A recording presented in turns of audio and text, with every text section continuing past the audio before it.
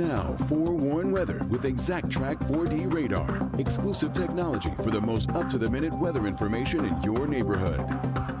All right, and Kim is back to dig into a little bit of a soggy 7-day forecast. A little bit, but we'll also get some breaks. So it's not going to be pouring down rain every single day, but we do have a chance of rain pretty much every day except Saturday. All so right. We'll talk about that. So timing. Good timing. Yep. We've got mostly cloudy skies out there right now. There are a couple of light rain showers, but it is dry downtown. 67 degrees. Adrian just popped up to 70. The rest of Metro Detroit spending this afternoon in the low 60s. So here's a look at the rain chances, and you can see that we do have a chance for scattered showers, but the key word there is scattered. And then Saturday, we've removed the chance for showers. It looks like definitely the better of the 2 days, but the rainiest day this week does look to be Sunday. So if you have things you want to get done outside this weekend, do them Saturday as opposed to Sunday. We've got a couple scattered showers out there right now, especially in parts of Oakland and Macomb counties. It's raining now in Rochester Hills. Couple sprinkles in Troy, Utica, Sterling Heights, Macomb, Chesterfield, and Mount Clemens, all getting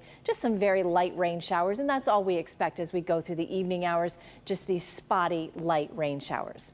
Now, we've got to talk about what's going to happen over the next 24 hours. Well, we'll get a little rain tomorrow to clear out in the afternoon, but starting the day with a few showers. But watch what happens as we head into the early to mid-afternoon. Just becomes mostly cloudy. You might even get a couple breaks of late-day sun before the next round of showers comes in tomorrow night. 61 right now in Pontiac, 62 in Mount Clemens, upper 60s out at City Airport.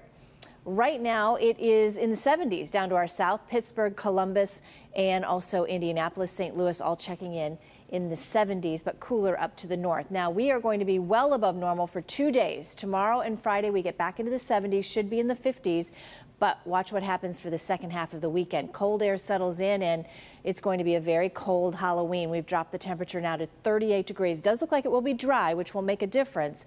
The rain at this point and possibly even a wintry mix overnight Tuesday night into Wednesday. But at this point, trick-or-treating does look dry and cold. You've probably noticed those leaves have really started to turn. Believe it or not, next week we'll be at almost past peak and certainly past peak for the second week in November. Your forecast for tonight, 59 degrees, a couple scattered showers here and there, but not a huge washout for us. Then tomorrow, we'll have mostly cloudy skies, a few showers in the morning, and then a break, and then more rain comes in later in the day. But boy, is it mild for a couple of days, and then that's it. And I don't know for how long, because this time of year it doesn't look good. So that might be the last time for 70s.